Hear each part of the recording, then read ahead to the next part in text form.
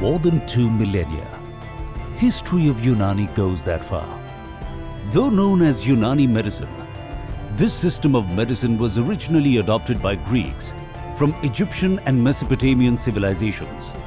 After the collapse of Greco-Roman civilization, the vast Arabic-speaking world of the Middle Ages rendered great services to the mankind by its scientific and medical achievements. The Arabian physicians performed critical study of the inherited medical knowledge, carried out their own philosophic and scientific researches, and made original additions to it. The Unani system of medicine came to India in the 8th century and developed as a comprehensive medical system due to multi-pronged original contribution and new applications by scholars and successive generations. So sooner the Arabs and Iranians brought the Unani system of medicine to India, it took firm roots in the soil. The Sultans of Delhi and the Mughal emperors provided state patronage to the scholars and even enrolled some as state employees and court physicians. The system found immediate favor with the masses and soon spread all over the country. Among those who made valuable contributions to the system in the period were Baua bin Khwas Khan, Ali Jilani, Akbar Arzani, Muhammad Hashim Alvi Khan and Hakim Azam Khan. Setback came with the British trying to push their system of treatment and obviously ending patronage to Unani system. While hurdles remained, the Sharifi family of Delhi, the Azizi family of Lucknow and Nizam of Hyderabad played a significant role in the development of Unani system of medicine during the 19th and the early 20th century. Now, before moving to modern days of Unani system of medicine in India, let's look at how it works. This diagram gives a clearer picture of basics of Unani system of medicine. Every individual has a unique humoral composition which represents his specific temperament. All human beings are accordingly classified on the basis of the dominant humor into Damvi, that is sanguine, Balghami, phlegmatic, Safravi, choleric, and Saudavi, that is melancholic. The gross deviation from this unique balance due to any cause is disease. The disease can be classified according to the abnormally dominant humor. The correction of imbalance by applying drugs and other factors having the opposite temperament results in cure. Coming to post-independence scenario of Unani system of medicine in India, it got full backing of the government. Obviously, the system flourished and touched new horizons. Indeed, government support proved a boon for Unani, as today it is an integral part of the national healthcare delivery system, led by a number of initiatives taken by the Ministry of Ayush. India has become a world leader with the largest infrastructure and network of educational, research and healthcare institutions. Spread all over the country, this system of medicine can boast of many educational institutes, hospitals and modern industries to match the best in any system of medicine. Currently, imparting education in Unani medicine, there are about 52 colleges, including 14 of them having PG courses.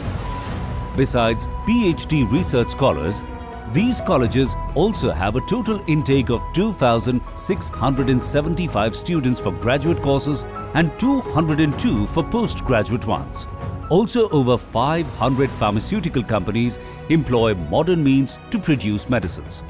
Modern-day Indian Unani picture would be incomplete unless included the late 19th century major flip to Unani, which came from an outstanding physician and scholar of Unani medicine, Hakim Ajmal Khan, who championed the cause of the Unani system in India.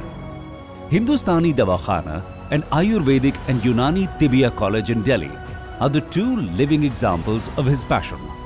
This college was established to modernize Unani system of medicine with radical changes in the system of education. Foundation of this college was laid by Lord Hardinge, the then Viceroy of India in 1916, and it was inaugurated in 1921 by the father of the nation, Mahatma Gandhi. Another prominent name that goes into annals of Indian Unani is of Hakim Abdul Hamid, who during the 20th century made huge contributions in modernization of Unani drug industry. Further, Hakim Abdul Hamid also stressed the need of modern methods of teaching the Unani system. Unani in India has witnessed phenomenal growth in every sphere of its existence. The Indian systems of medicine and homeopathy, including Unani system of medicine, got a boost in 1969, with the Government of India establishing Central Council for Research in Indian Medicine and Homeopathy, CCRIMH, to promote research and scientific activities. The dissolution of CCRIMH in 1978 and establishment of separate Central Council for Research in Unani Medicine gave new wings to Unani research in India. Result was obvious. Today, CCRUM, with its headquarters in New Delhi, has 23 different centers spread across the country, which includes 2 central research institutes of Unani medicine at Hyderabad and Lucknow, 8 regional research institutes of Unani medicine Chennai, Bhadrak, Patna, New Delhi, Mumbai, Kolkata, Aligarh and Srinagar, 2 regional research centers of Unani medicines at Allahabad and Silchar, and 6 clinical research units of Unani at Bhopal, Burhanpur, Meerut, Bengaluru, Kurnool and Edathala. Along our Hakim Ajmal Khan Institute for Literary and Historical Research in Unani Medicine and Drug Standardization Research Unit at New Delhi, Drug Standardization Research Institute at Ghaziabad, 1 Chemical Research Unit at Aligarh and 1 Clinical Research Pilot Project at Imphal, Manipur. Council has 2 co-location centers in allopathic hospitals at Dr. Ram Manohar Lohia Hospital and Deen Dayal Upadhyay Hospital, New Delhi. One more unique distinction to CCRUM's credit is the Ayush Wellness Clinic at President Estate.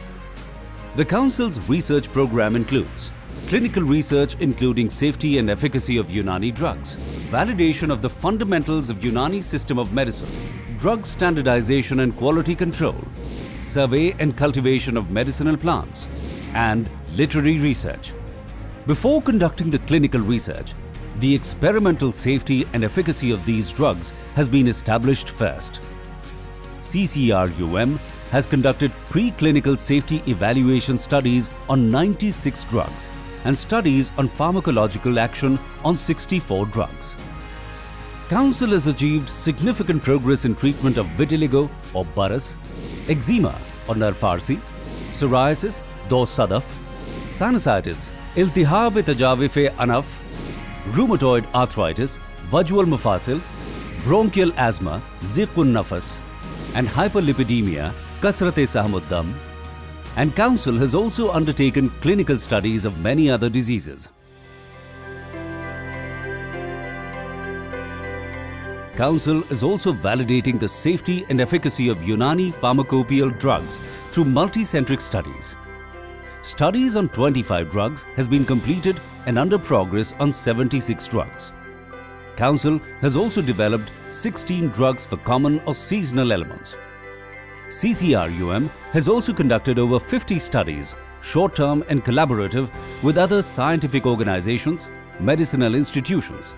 Currently, there are more than 500 licensed pharmacies manufacturing Unani drugs in various parts of the country. Besides, Indian Medicines Pharmaceutical Corporation Limited, IMPCL, a Government of India enterprises, is one of the major manufacturing units of Unani drugs. Other state governments and private pharmacies are also manufacturing and marketing Unani drugs. Unani drug manufacturers have gone for value-added researches and production change modernization so that they can match people's expectations. So be it research or manufacturing, packaging or transportations, all of them have virtually adopted modern means to be with the time. For Indian Unani drug manufacturers, added responsibility comes with the name which Indian Unani system has earned in the foreign markets, especially Middle Eastern countries, from where the system had originally come to India. Application of modern means are surely nudging out all that which made Unani system of medicine look obsolete. In the end, today's complete picture of Indian Unani system of medicine has all that makes it beautiful: better researches, well-tested drugs, superior diagnostic and treatment approaches, and modern technologies. And to top them all, the government support. No doubt, future of Indian Unani system of medicine is heading for a glorious spring.